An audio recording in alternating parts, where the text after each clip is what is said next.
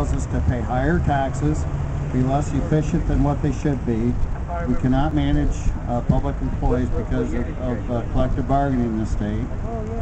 Issue 2, if it passes, will still give the public employees the right to go on a strike, but it's also going to give management rights to our school districts. For instance, with our schools, shame on us for allowing the collective bargaining law to only get rid of the newest teachers instead of the bad teachers. It's virtually impossible to fire bad teachers. Now, why do any of us want to keep a collective bargaining law in place?